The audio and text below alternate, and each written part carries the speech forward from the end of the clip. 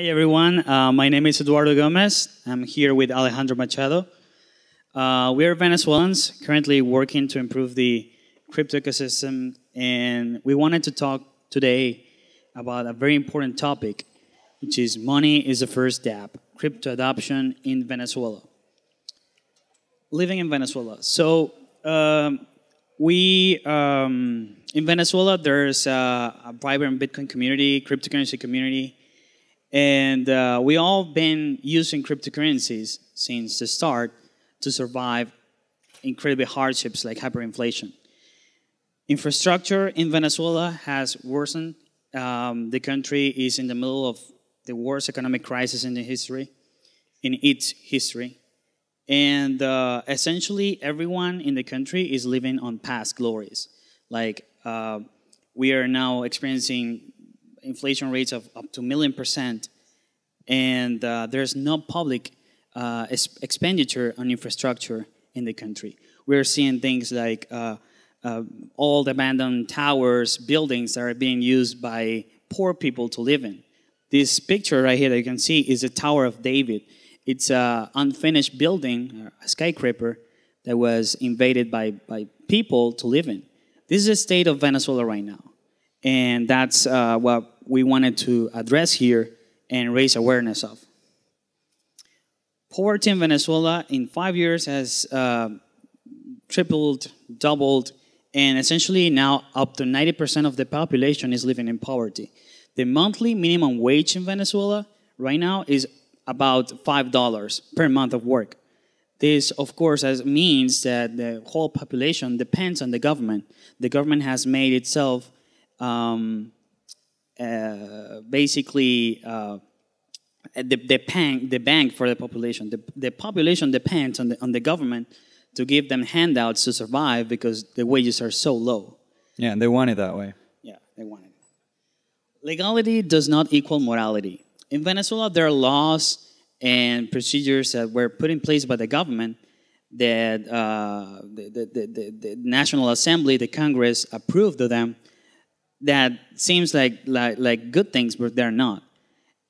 In Venezuela, there is state-sponsored violence.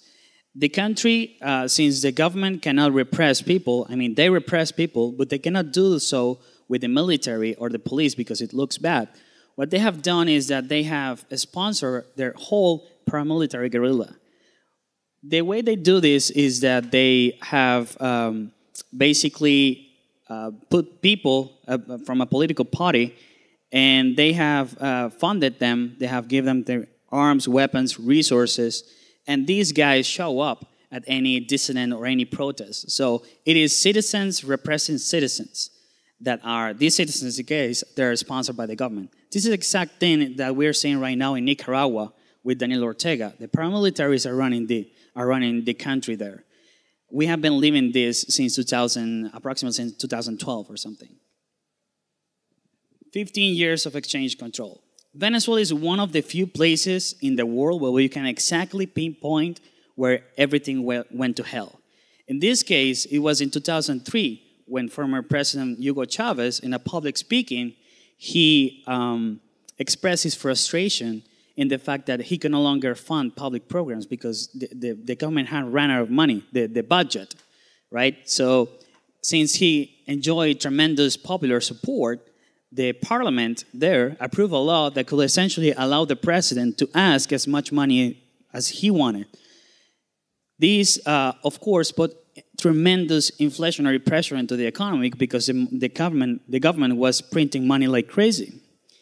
Another part of this is that the government imposed the year after a currency control mechanism. This currency control mechanism means that regular citizens, Venezuelans, cannot buy dollars, euros, or any other currencies. Essentially, the people, the population, have to resort to a black market to get dollars if they need. Regular Venezuelans cannot access these hard currencies. Yeah. And so the control of the access to dollars, the government has it. One of the worst aspects of this is that the government has infiltrated all public institutions, even private sector, because they're the ones who decides who gets the dollar. If you're a businessman in Venezuela and you want to invest in the country and you want to purchase dollars to import some goods, you have to go through the government and you need connections with the government. So this currency control mechanism has been used by the government since 2003 to seize power and to basically exert their influence all over the economy. Venezuelans, in this scenario, they have to resort to the black market to get their dollars. In my case, crypto, this is the story of how crypto made me thrive. In 2015, I was basically seeking for ways to generate income online, get some work done, because minimum wage at the time was about $30 per month. I was hearing stories of people playing games like World of Warcraft to mine gold, and they were selling that gold on the internet, and they were making more money than engineers, programmers, normal employees inside the country. So after hearing all these stories, I decided, what the hell? Let's do some work on the internet. And I joined these platforms, things like Upwork, Freelancer, Fiverr, to do some work, things like translation, content creation, etc. The problem with this is that these services, they rely on centralized payment systems like PayPal, Payoneer, and other gatekeepers of the international, in this case, internet money world. And these platforms also take their cut. So I was getting 70% of the money by using Upwork or Freelancer. And then in Venezuela, I had to purchase a PayPal account because the currency control mechanism does not let me cash out those dollars into my currency. So I had to buy a verified PayPal account, and then I was using a dealer to sell these dollars I was earning in PayPal for significantly less. To put things into perspective and make it simple, I was making like 40% less of my work, what I deserve, just by using these centralized service systems.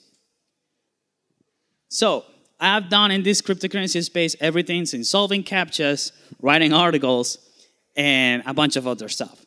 At the end of 2015, I stumbled upon Bitcoin Talk forum, and I saw there was some guy who was paying people for solving CAPTCHAs, and he was paying with Bitcoin. He was paying 0.0015 Bitcoin per 1,000 CAPTCHAs, which equals to 150 Satoshis per CAPTCHA.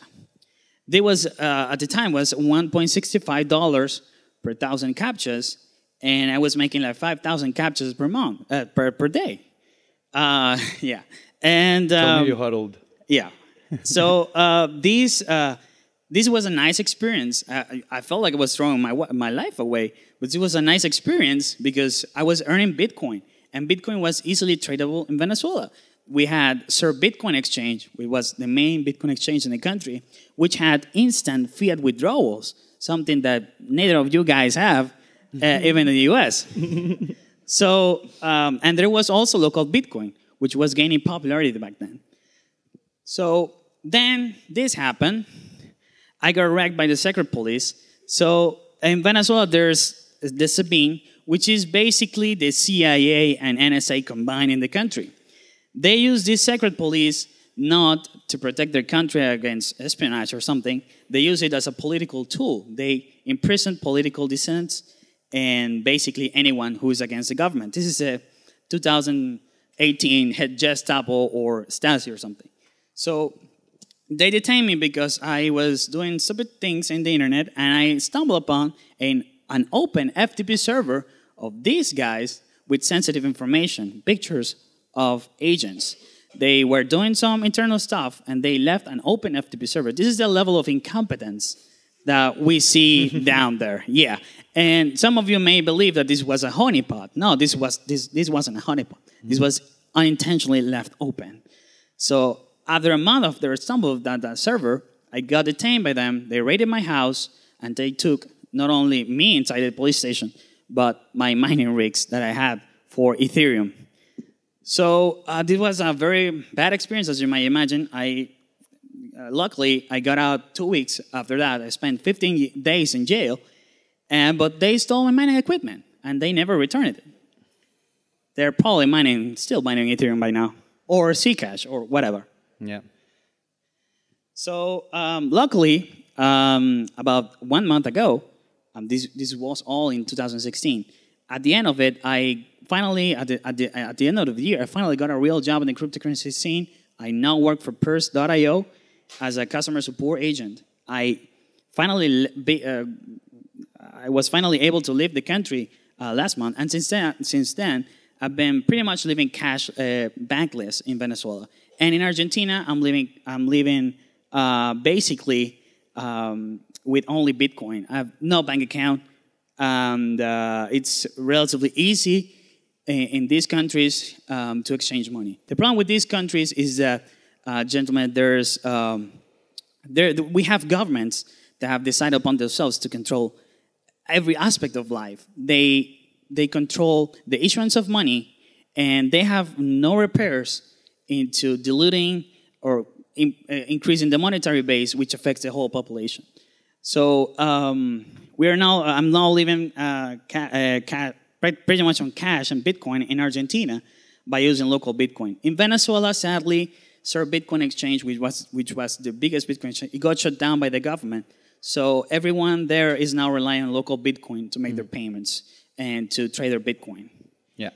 I now want to leave the stage to Alejandro, who's going to talk about more initiatives that he's working on to improve this situation, and hopefully we can inspire some of you guys to build tools for the people in Venezuela.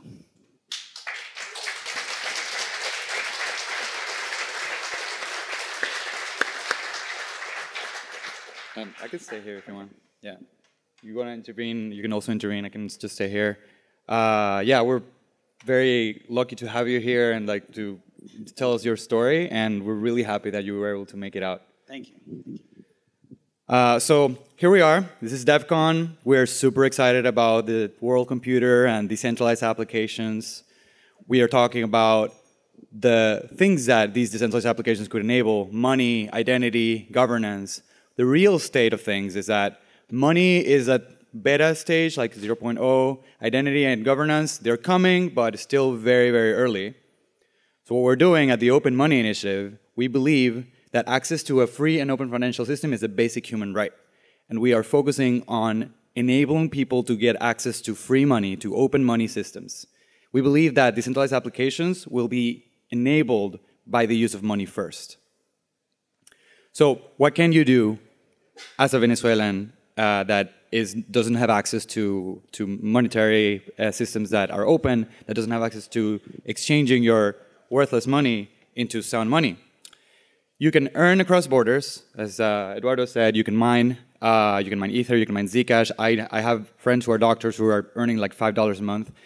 If you can mine Zcash or Ether, if you have like an old rig at your house, you can earn 200, and that's a lifeline for many, many people. We want to empower more people to get access to this. You can also earn across borders, and you know, Eduardo talked about this briefly as well. You can have systems that where you can earn money by trading your labor for cryptocurrencies that then you can exchange for others. Typically, the setup is you mine a coin or you earn in a coin, and then you cash out to Bitcoin, because Bitcoin is the most liquid cryptocurrency in Venezuela. The local Bitcoin's volume is around $1 million a day, and it's very easy to, if you know how to navigate the local Bitcoin's interface, which not everyone does, but if you do know how to, it's relatively, it's almost like earning in foreign currency and being able to trade back and forth. So you are almost getting access to this open financial system, and you can almost say that you are banked. You can also store your value, because if you just keep the money in bolivars, you are subject to 98% depreciation in the year or something like that. You can also defeat extortion. I have friends of friends who have crossed the border recently, and instead of getting harassed at the border and getting seized, they could just carry a password in their head. And when they cross the border, you don't have bills with you. You have some bills, and then they can just seize a part of that, but they can't seize what you have here or what you have in your phone if you protect it well.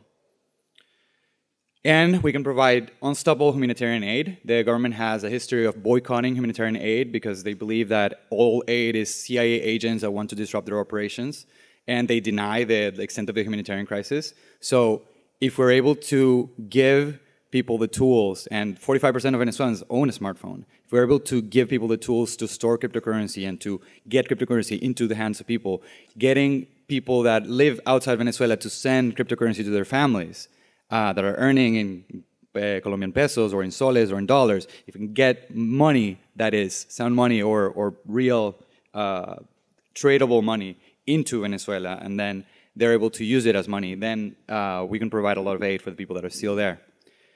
So what are we doing at the Open Money Initiative? We are creating campaigns for awareness and education. We have a wiki that's in Spanish and English, and we expect this to be the hub for Venezuelans to come and really learn about practical uses of cryptocurrency. We're not going to explain how the blockchains work. We're not going to explain, high-level concepts. Vitalik's papers are not going to be here, probably. But what we want is for people to use just products and services that are relatively simple. So we explain how to use Abra, how to use some other wallets, and how to gain access to this open financial system. We're focusing on usability, so we're developing some wallets and some tools that people can use to send, for example, DAI to each other using things that they already use, like WhatsApp. We are experimenting with airdrops and onboarding in border cities. We have partners. It's a project called Devcon4. This is where they took this picture in Cucuta, and they are experimenting with different ways that people can get paper wallets and can pay with them and get used to the idea of cryptocurrencies. And how can you help?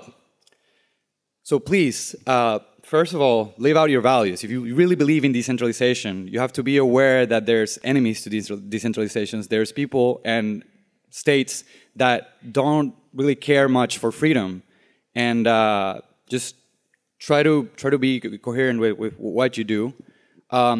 Designed for those who need crypto today, and in this case, we believe that Venezuelans are very much at the forefront of this. Argentinians also experience very high inflation. In Iran, they also experience high inflation. So just look out for those cases where money, the need for money, is really, really pressing. Think about privacy. Privacy, don't put stuff on the blockchain that you may regret putting. Think really, really hard about privacy. Talk to the privacy experts, talk to the Zcash community, to the Monero community. And Uport, for example, is a great project that really, really cares about privacy. Talk to them. And then unlock talent by paying people in crypto. If you only are limited to paying in certain banks or certain countries, you're going to deny yourself from this huge pool of talent that lives in Venezuela and elsewhere that can earn money in crypto directly. And then finally, support us. We are very lucky to count with the support of these organizations, especially shout out to the Zcash company, which has supported us from the beginning. And we are pressing forward with our research and our experiments. And please reach out to us here if you're still interested. Thank you.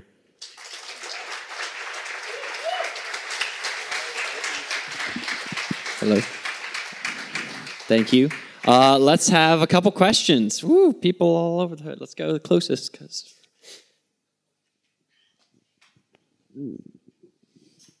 Hey guys, first of all, thanks for, you must be very courageous to do what you're doing with the project and to stand here in front of the world and speak about it. Thank you. My question is more along the lines, so I'm very interested to understand, to get a picture of what it's like in Venezuela. With all the challenges that you guys are facing, does that mean that the market adoption are much higher? So the grandmothers, the kids, do they know things about how to use private keys, how to make sure that their wallet address is a private account, and you don't want to share it so that people can see all of your balances, and just generally a picture of market adoption. Yeah. So adoption has still increased in the country. Sadly, we're not at the point where people are paying each other with crypto. Adoption in Venezuela mostly means that people are using cryptocurrency to store the wealth. To put an example of what I was doing, I was getting paid directly in crypto, which I hope, and that was a point that we made before, I hope that more companies who pay their workers in crypto. I see a lot of you here, companies like Consensus, Coinbase. In a lot of cases, these big companies don't pay their workers in crypto. They're unlocking themselves away from talent that are living in these countries. And they can get paid.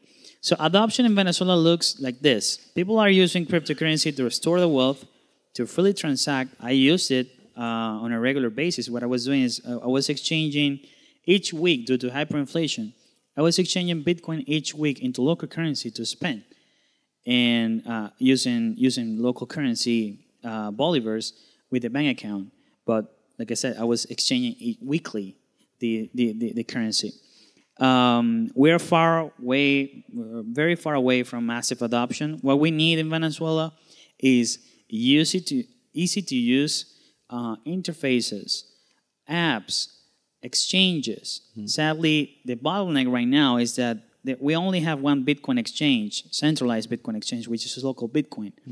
And there's the decentralized alternatives are still very hard to use.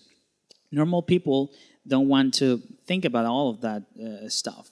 So that's what we're hoping to see. Yeah, it's also worth bearing in mind that adoption in Venezuela is probably at 1%, or certainly less than 5% of the population are using cryptocurrencies. So to put everything into perspective, this is just very niche activity that we are just very lucky to be a part of.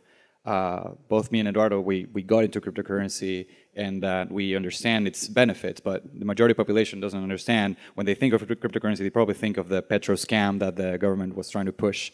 So we still don't know, or we have a lot of work to do in terms of public perception of cryptocurrency, in terms of awareness, in terms of, yes, it's a bit about teaching people how to store private keys, maybe it's about doing that a little bit as well, but also lowering the bar. Like WhatsApp, I think WhatsApp is my go-to example all the time, because no one was sending encrypted messages before WhatsApp came around, and no one knows how WhatsApp really does it to like actually encrypt your message and it appears unencrypted on the other side. They manage the protocol. Like, people don't care about protocols, people care about products. So if you design products that normal people can use, people will use them. So Venezuela is running on WhatsApp. Yeah, we're going to do just one more question, unfortunately, and then we're going to move on. And I made eye contact with, oh, it was actually the person to your right. Sorry.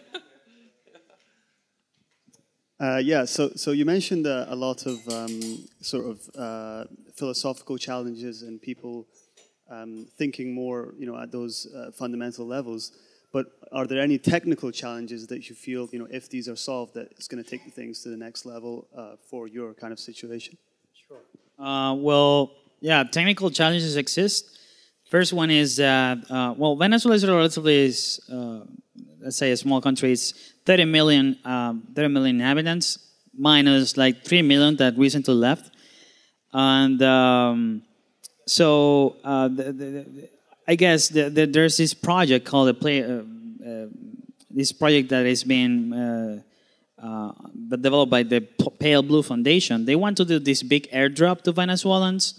They want to send millions of dollars in Bitcoin to Venezuelans. The technical challenge is to build wallets that are censorship resistant, that can run on very poor hardware. So Venezuelans have old phones.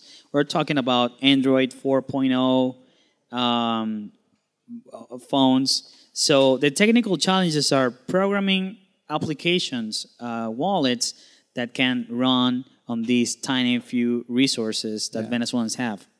And keeping stuff decentralized enough so that no one can really stop it, and creating liquidity. It's more like an economic challenge rather than a technical, like, computer science challenge. But as I said, I believe that money is at 0.0 stage. It's beta. It's like an experimental cancer treatment for someone who's like really ill, and it's something that we might as well try because there's no alternative. Like, as some people say, oh, it's too early, like people don't have access, like crypto is still in a very early stage, but I really disagree because there's really no other choice. This is the one shot that we have at trying to solve the problem in a way that is peaceful and that gives people really access to monetary systems that are open. So, and people already put up with a lot of bureaucracy. If you want to send money into the country, you have to like basically give the birth certificate of your grandmother and a whole bunch of other requisites to like be able to retrieve your money. And then the government ends up taking a 56% cut of what you send. So the bar is already so low. And it's just what my main point of this talk is that money is so broken in Venezuela that even if we don't have fully functioning money, it's going to work well enough for most people or better. So it's going to empower them.